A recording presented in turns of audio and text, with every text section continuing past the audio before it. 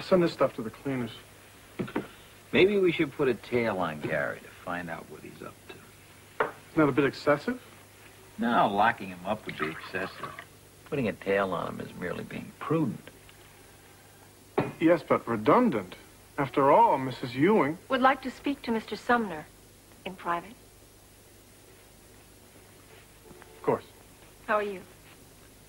Very well, thank you.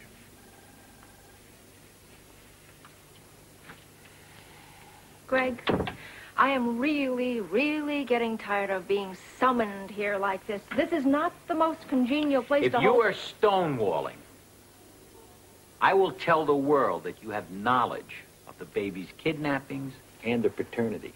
I don't know what Gary's up to. I simply don't know. Who's he talking to? Investor types? Lawyers? No one.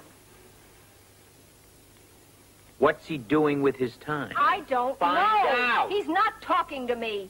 Gary blew up my building and he will not sell me the land. I'm going to damn well find out what he's after.